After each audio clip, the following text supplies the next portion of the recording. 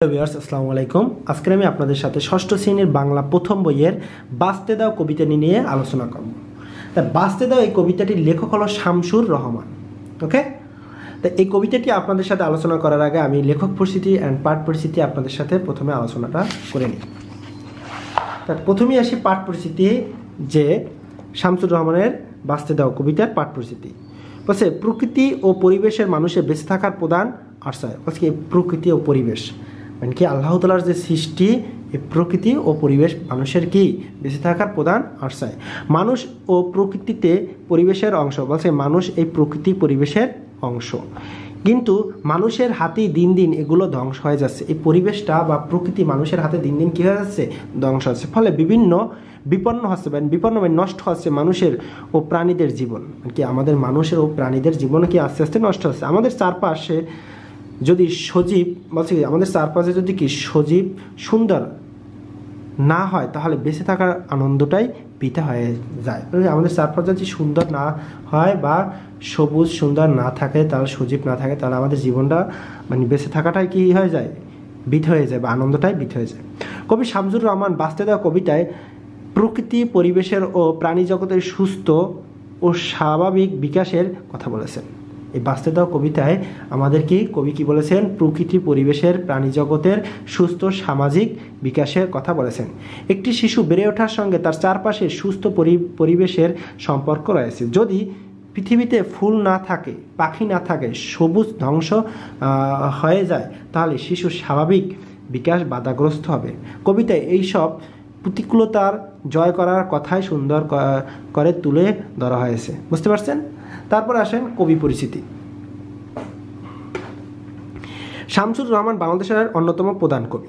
নাগরিক জীবন, মুক্তিযুদ্ধ, গণ আন্দোলন তার কবিতায় নানা অনুভূতির রূপান্তরিত হয়েছে, মানে রূপ দেয় তার কবিতায়। এই কথাগুলো তার কবিতায় তাই দেশপ্রেম ও সমাজ সচেতনতা সতেজ উদ্দীপ্ত। শামসুর রহমান পেশায় সাংবাদিক। শামসুর রহমান পেশায় কি ছিলেন? সাংবাদিক।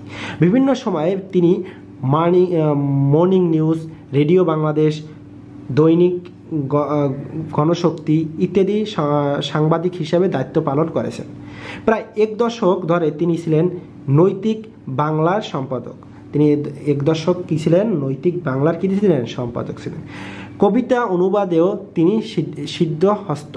এছাড়াও তিনি উপন্যাস, প্রবন্ধ, স্মৃতিকথা লিখেছেন। শিশুদের জন্য শামসুর রহমান চমৎকার কবিতা লিখেছেন। এলাটিং ব্লাটিং, ধান বাংলে কুড়ো দেব, গোলাপ ফোটে খুকির হাতে ইত্যাদি তার উল্লেখযোগ্য ছড়া ও কবিতার বই। সাহিত্য সাধনার স্বীকৃতি হিসাবে কবি শামসুর রহমান অনেক পুরস্কার ও পদকের ভূষিত হয়েছেন। এসব পুরস্কারের মধ্যে উল্লেখযোগ্য হল বাংলা একাডেমি পুরস্কার 21 পদক ও মোহাম্মদ নাসিরউদ্দিন স্বর্ণ পদক। শামসুর রহমান জন্ম ঢাকায় 1929 সালে। শামসুর রহমান জন্ম কত সালে? ঢাকায় 1929 সালে। তার পৈতৃক নিবাস নরসিংদী জেলায় পারাতলি গ্রামে। তিনি 2006 সালে ঢাকায় মৃত্যুবরণ করেন। বুঝতে পারছেন? তো শব্দ অর্থটা আমরা জেনে নিই। বলছে রঙিন কাটার ঘুড়ি। তা রঙিন কাটার ঘুড়ি অর্থ ঘুড়ি উড়িয়ে কাটাকাটির লড়াই, সুতো কেটে যাওয়া রঙিন ঘুড়ি। যেমন ঢাকা শহরে দেখেন ঘুড়ি যেমন কাটাকাটি করে। হ্যাঁ, জোনাক পোকা আলো খেলছে রুজি। তাই সন্ধ্যায় অন্ধকারে জোনাকির আলোর জড়িয়ে যেন খেলার মতো।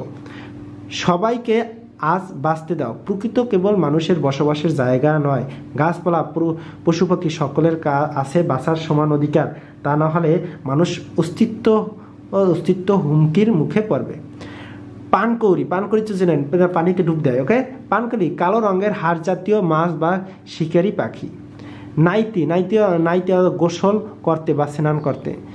গহীন, গভীর বা অতল বা গহন, গাঙ্গে, নদীতে। বুঝতে পারছেন? তো এখন আমরা কবিতাটা পড়ব সুন্দরভাবে। তাই কবিতাটা শুরু করা যাক। বাঁচতে দাও কবিতাটির লেখক হলো শামসুর রহমান। ওকে, এই তো দেখো ফুল বাগানে গোলাপ ফুটে। আজকে এই তো দেখো ফুল বাগানে কি গোলাপ ফুটতে দাও। ওকে, রঙিন কাটা গুড়ির পিছলে বালক বলছে রঙিন কাটা গুড়ির পিছে বালক ছুটতে দাও। মানে প্রথম বলছে এই তো দেখো ফুল বাগানে গোলাপ ফোটে, কবি বলছে কি ফুটতে দাও। রঙিন কাটা ঘুড়ির পিছে বালক বলছি এই ঘুড়ির পিছে কি ছোটে, বালক ছোটে, ছুটতে দাও। নীল আকাশে সোনালি সিল মেলেছে পাখা, এই সোনালি সিল মেখেছে কি, নীল আকাশে পাখা, মেলতে দাও। জোনাক পোকা আলোর খেলা খেলছে রোজি, খেলতে দাও। মানে জোনাক পোকা কি করে, আলোর খেলা খেলছে, জোনাক পোকা রাত্রিবেলা যে আলোর খেলা খেলছে, খেলতে দাও। মধ্যদিনের নরম ছায়া ডাকছে গুগু, মানে মধ্যদিনের যেখানে বিকালবেলা ডাকছে গুগু, বা আপনি বলতে পারেন দুপুরবেলা গুগু ডাকে, তখন কি করে, ডাকতে দাও। বালির উপর কত কিছু আঁকছে শিশু, আঁকতে দাও। মানে বালির উপর শিশুরা কি অনেক কিছু আঁকে, তাই কি বলছে, আঁকতে দাও। কাজল বিলে পানকৌড়ি নাইছে সুখে নাইতে দাও, এই দেখেন পানকৌড়ি নাইছে সুখে নাইতে দাও। গহীন গাঙ্গে সুজন মাঝি বাইছে নাও বাইতে দাও, এই গহীন গাঙ্গে সুজন মাঝি বাইছে নাও বাইতে দাও। নরম রোদে শ্যামা পাখি নাচ ছুড়ছে নাচতে দাও, এইগুলো হলো শ্যামা পাখি নাচ ছুড়ছে নাচতে দাও। নরম রোদে শ্যামা পাখি নাচতে নাচতে দাও। শিশু পাখি ফুলের কুড়ি সবাইকে আজ বাঁচতে দাও। আজকে এই শিশু, এই পাখি, এই কুড়ি এবং এই ফুলের কুড়ি সবাইকে কি কর, আজকে বাঁচতে দাও। কবি এই কথাগুলো নিয়ে আলোচনা করছে। তো এখানে যে যে প্রশ্নগুলো আমি পেলাম এই কবিতায়, সে প্রশ্নগুলো আপনাদেরকে বলতে চাই। যে কবি কাকে কাটার গুড়ির পেছনে ছুটতে দিতে বলেছেন, কবি বালককে কাটার গুড়ির পেছনে ছুটতে দিতে বলেছেন। আকাশের রং কি, আকাশের রং নীল। সোনালি সিল কোথায় পাখা মেলছে, সোনালি সিল নীল আকাশে পাখা মেলছে। কোন বিলে পানকৌড়ি নাইতে সুখে, কাজল বিলে। গহীন গাঙ্গে কে নাও বাইছে, সুজন মাঝি। নরম রোদে কে নাচ ছুটছে, শ্যামা পাখি। কবি কাকে বাঁচতে দিতে বলেছেন, কবি শিশু পাখি ফুলের কুড়ি সবাইকে বাঁচতে দিতে বলেছেন। এবং কবি কাকে বলছি, বালির উপরে কে আঁকে, বালির উপরে শিশু আঁকে। হ্যাঁ, গহীন গাঙ্গে সুজন মাঝি কি করছে, গহীন গাঙ্গে সুজন মাঝি নৌকো বাইছে।